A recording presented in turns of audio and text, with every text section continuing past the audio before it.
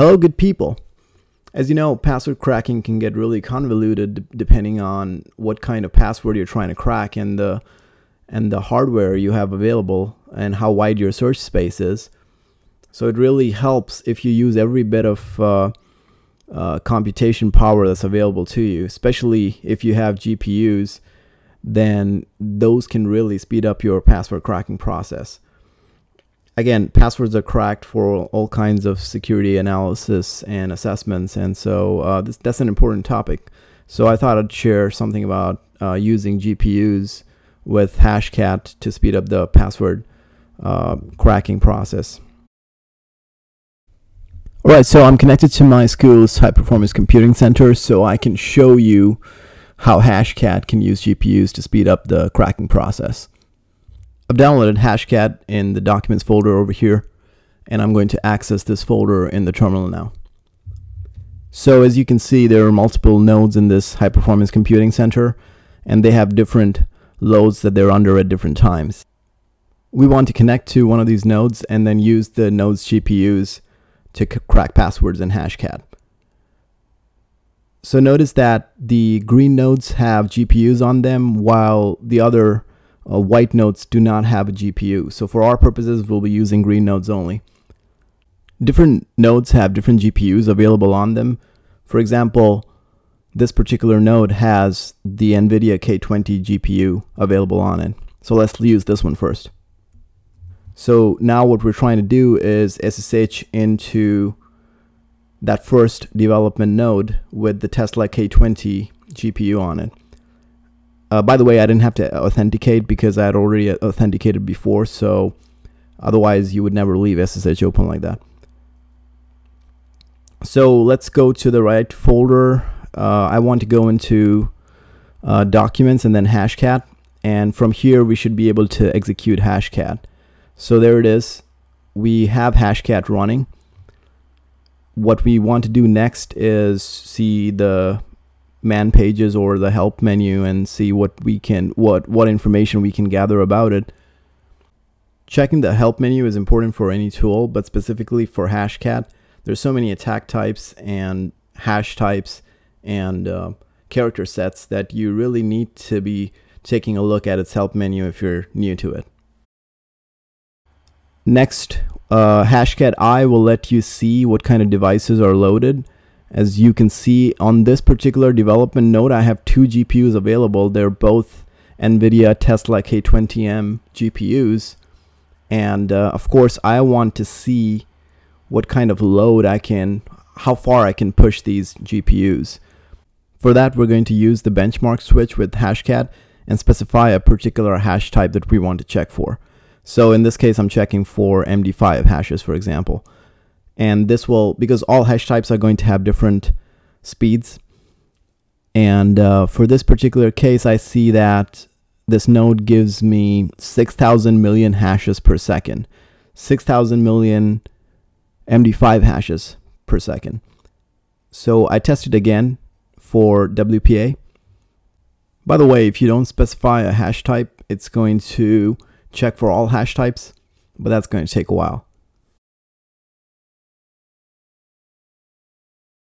As you know, hashes are all one-way encodings, and they all have different algorithms, so they all have different computation speeds. So it looks like I can do 120,000 hashes per second, 120,000 WPA2 hashes per second. Right, so let's exit this machine, and now we're going to go into another development node, and hopefully this will be a lot faster than the last one. This time we're going to be going to the development node that uses 8 NVIDIA Tesla K80 GPUs. So let's SSH into this machine instead.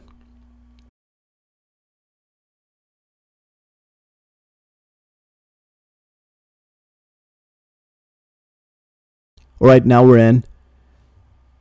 Let's access the folder where Hashcat is and try to crack our first password.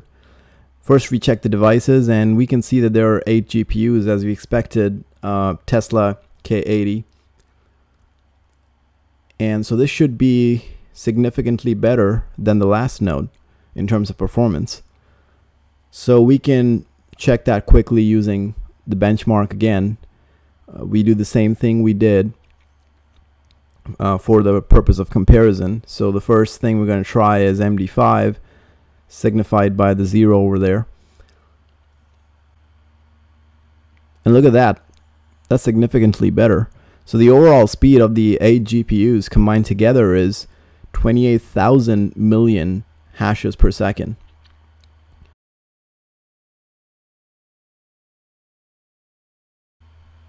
And then for WPA2, it looks like the overall speed we got was 570,000 hashes per second. So that's better, as we expected. It's better than the last node. So let's try to carry out the rest of our experiments on this node. So looking at the help menu again, we see the different modes, we see the different character sets, we see the different attack modes, we see the different hash types, we see the different character sets. And this is all, it's important to familiarize ourselves with these details before we try to crack any hashes. So let's try to generate an MD5 hash. Just for testing purposes, we're going to generate an MD5 hash, and then we're going to try to crack it. As you know, hashes are one-way encoding, so the only way you can get the original string back from a hash is using this kind of hash cracking. So what we do is we've generated this, what I've done is I've generated hash of the string Pranshu, and I'm going to now try to crack that hash. By the way, I just removed that hashcat.pot file because that contains all of your previously cracked hashes, and I've cracked Pranshu before, so I don't want it to pick it up from there. So now what we're trying to do is we're just trying to specify the attack mode as 3, which is the brute force attack, or also known as the mask attack in the case of Hashcat. And then M0 signifies that this is an MD5 hash. And then next, I'm trying to tell Hashcat to try all lowercase letters such that the overall size of the string to try is 7. Hashcat will now initiate a session where we'll try to crack this hash using the mask that I specified, which is use a string which is 7 characters long, and all those characters are alphabets, lowercase alphabets. As we can see, it immediately cracked the hash. That's because we have enough computation power on this machine to do that. It recovered 1 out of 1 digests. Tells you the overall speed. Looks like it's 7,200 something million hashes per second. And the mask that we used is specified there is 7 characters long. A status is cracked. The session was named Hashcat. If you don't specify a session name, it's going to be named Hashcat. The MD5 and the corresponding password is next to it. So as I was saying earlier, Hashcat stores these cracked passwords in a file that it calls hashcat.pot file. So if you output the contents of that file, you should be able to see the hash and the corresponding password next to it. By the way, you can also use the hashcat show command to see the password, the cracked hashes and their corresponding passwords. Okay, so what if you knew part of the password? What if you didn't have to brute force every single character, but you already know part of it? For example, in this case, I know the starting 3 letters in this password. You can just specify that in your mask. So you will type out the actual letters that you know are part of the password, and then the rest can be brute forced. As you can see, I already had the passwords in the pot file, so it did not try to crack it. So I removed the pot file and try this again. And this time I changed that to PR1, which is not correct. So it's going to now go through every single thing in those combinations and return with nothing, because the password is not present in the mask that we specified. That's why it's so important to specify the right mask. It tried all possible combinations quite quickly, but it couldn't find a matching password. I was talking about character sets earlier. You can use L for lowercase, U for uppercase, D for digits, and then you can use S for special characters. You can use A for a combination of all of those. So remember these character sets when you're creating your masks. We can also check what kind of output Hashcat generates when we use these character sets in these masks by using the standard out switch, which will actually show us what kind of strings Hashcat is creating. In this particular case, I'm using brute force, and I'm telling it to generate all digits, all combinations of 2 digits. So those are the strings that Hashcat generated based on that mask specification. So I had 2 positions, and both of them were digits. So you can play with variations of these where you can specify a digit with a lowercase alphabet, or a digit with all combinations of all kinds of characters. In this particular case, I have a digit with all kinds of characters. So as you can see, we see a digit with space, a digit with other kinds of special characters, a digit with lowercase alphabets, a digit with an uppercase alphabet, and so on. In this way, we can generate dictionaries using Hashcat by redirecting this from terminal to an actual file. So in this case, I specified 3 lowercase alphabets, and they're all being combinations of 3 lowercase alphabets, and all of those strings are being redirected to a file that I'm calling lowercase 3letters.dictionary, and that can be used as a dictionary in a dictionary-based password attack. So now if you check the contents of that file, you'll see there are different combinations of 3-letter lowercase alphabets. The total lines in that file, so the total words in that file, are 17,576. Now Hashcat can also be used in an incremental mode where you do not know the specific length of the password. For example, you don't know if it's 7 characters long or if it's 8 characters long. So then you go by a range. And in this case, the increment minimum and increment maximum will allow you to specify what that range is. So in this particular case, you're seeing that I specified the minimum to be 6 and the maximum to be 8. Let's first generate a hash to be cracked.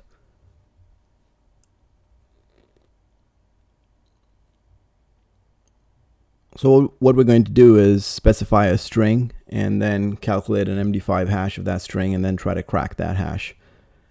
Let's say that the string is AmIRootYet or just AmIRoot. And then let's calculate the MD5 sum of that string. So that's the MD5 sum. We take that and we ask Hashcat to crack it in incremental mode, where it'll try string lengths from 6 to 8. And then the mask that we're specifying is, let's say we try combinations of all available characters. So that will be digits, lowercase, uppercase, special characters, and everything. So actually, let's change this to include 1 special character. And that gives us a completely new MD5 sum, completely different MD5 sum.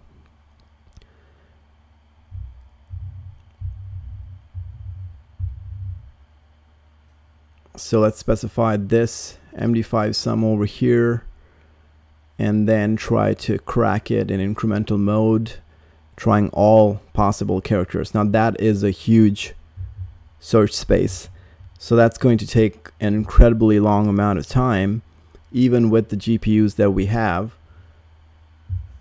And so for that reason, we're going to have this particular search running for a while. At any point during this process, you can of course press S to see the status of what it's trying to crack, and you can see that because we specified all possible characters, the candidates are, so starting from a string length of 6, and then it's trying all possible characters in that string length, and that's going to take a long time. You can at any point pause this process simply by pressing P, and that will stop the cracking, or actually pause the cracking for a little bit. And then of course you can use R to resume it. But what's better is if you save a checkpoint. That means that you can save a checkpoint and then you can power off your machine and then resume that same cracking session at a later time. So once you press C, it will enable the checkpoint, but it will quit at the next restore point update. So you have to wait for a little bit.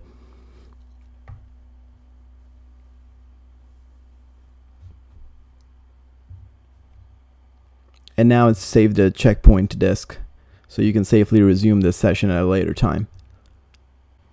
Checkpoints are saved in files called something.restore, session name.restore. So we have 2 session restoration files in this particular directory. One is the present restore point that I created. Because I didn't specify a session name, it's just called hashcat.restore, and one is from earlier. Now in order to resume the session, I'll have to specify the session name. And because I didn't specify a session name, the default name was Hashcat. And then I'll have to specify the switch restore. So it's now starting Hashcat in restore mode. And it'll basically pick up where it left off. And so for lengthy searches, you can actually safely turn off your machine in the middle of a search if you want to.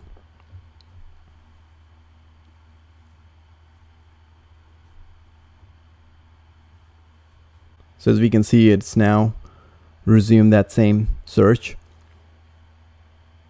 using the restore point that we had created. I'm not going to quit this using Q. Let's try to crack some other type of hash using Hashcat now. We've been working with MD5 so far. So let's try to crack a WPA hash. Now I have a WPA hash file over here. This is a capture file, and we can supply this capture file to Hashcat and watch it crack the hash. I'm going in brute force mode right now. By the way, if you want to change that from brute force to dictionary mode attack, then you can specify A0. The M2500 specifies that I'm trying to crack a WPA hash. So I provided the capture file, which contains the WPA handshake, and I specify a mask. And Hashcat has now started the process of cracking that WPA hash. Now, depending on the search space, this can take any amount of time, but the GPUs really do increase the computations per second and get you better results. So now it's going through the combinations that I specified. Notice that I specified the first 3 to be digits, the next to be a lowercase alphabet, the one after that to be an uppercase alphabet, and then the last 3 to be digits again. So those are the different combinations that it's trying, as we can see. One final thing I want to show you are the rules that Hashcat has. So if you look at the contents of the Hashcat directory, you'll see a folder called rules. If you go in that directory, you'll see the different rules that are already available as part of your Hashcat installation, and these rules specify some modification to the mask that you're trying. So let's create a dummy dictionary. Let's call it let's put 2 words, actually 3 words into this. And so this becomes our dictionary. And now we're going to try to provide a rule set to Hashcat. We're going to use one of the preset rules. We're going to change these 3 words in the dictionary to leet-speak.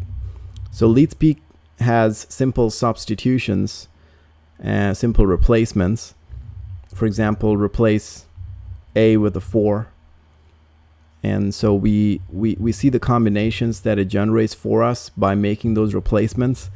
And we see AmIRootYet has been changed, Pranshu has been changed, and the changes that it has done are consistent with the rules specified in the rule set, which is if it's A, change it to at, and so on.